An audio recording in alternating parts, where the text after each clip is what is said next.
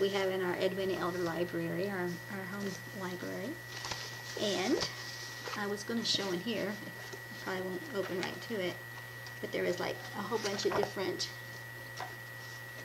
I thought it was this book, probably not. Well, it just shows like the little precision things, how you use it to make exactly right.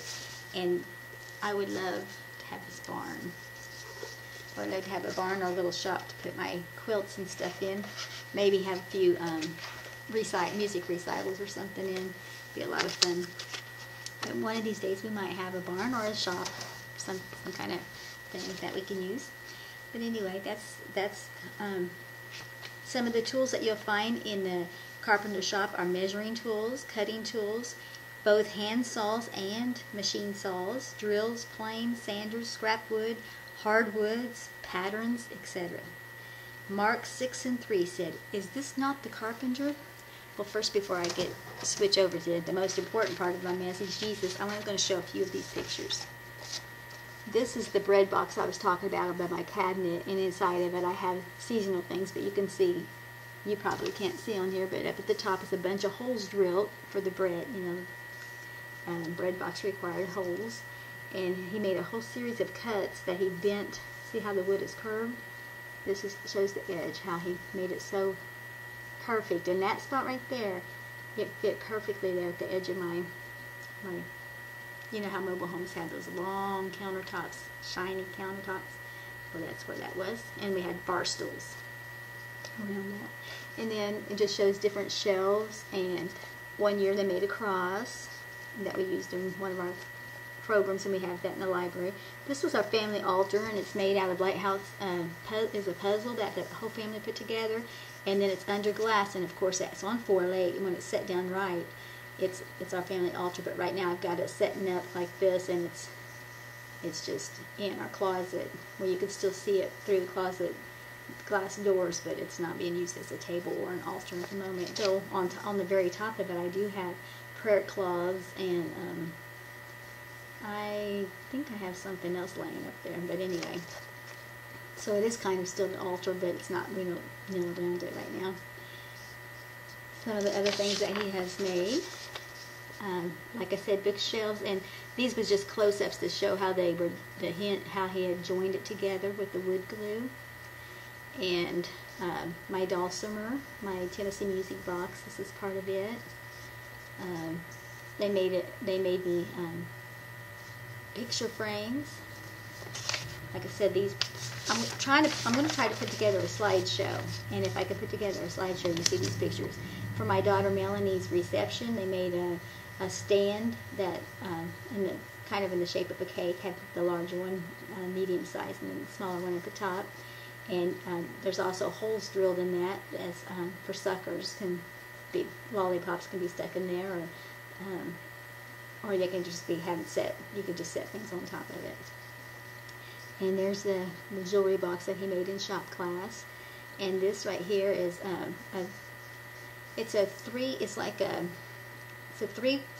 thing. It's got pegboard and stuff that I can hang all my craft things. And this is on the side, and on that one side of the pegboard I did a yo-yo quilt, and at the top it just shows that there's shelves up there that things can set on.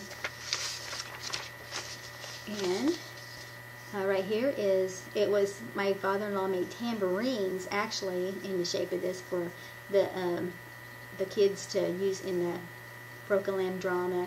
And this one is the same thing that he made for everybody else. They didn't put the timbrel things on it. And it sits above my door over there, and the Star of David. And then of course right behind me, my husband and I, we made that for our backdrop, the Cloven Tongues of Fire, as a fire.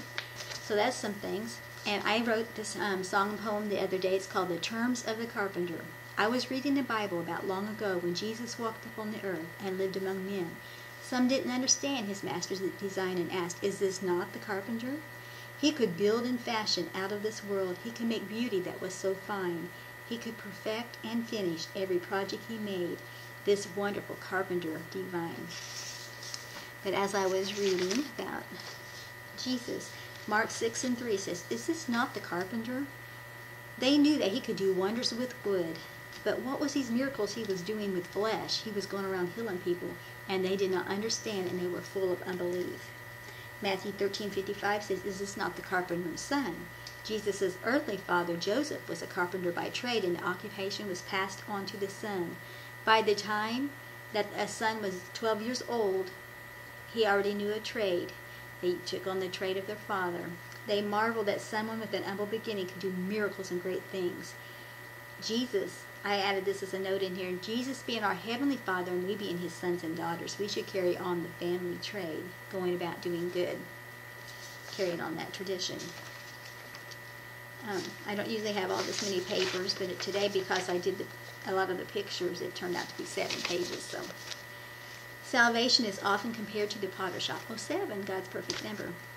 But salvation is often compared to a potter's shop. You know, we're talking about carpentry, but also potter shop. Jesus being the potter and putting us, the clay, on the potter's wheel. No matter if we use the comparison of a potter or a carpenter or a refiner or different, there's different examples throughout the Bible. The Lord is creating us and molding us and making us to line up to the plans He has for our lives. The only plan of salvation is the same, no matter who we are. If we're made of wood, if we're made of stubble, if we're made out of clay, if we're if He's trying us like pure gold, we've got to obey the same. Jeremiah 18:1-4, and is what the passage is, but I'm going to read verse 3. Then I went down to the potter's house, and behold, he wrought a work on the wheels. Verse 4, and the vessel that he made of clay was marred in the hand of the potter. So he made it again, another vessel, as seemed good to the potter to make it. Lord, mold us and make us after your will, God. Thank you, Jesus.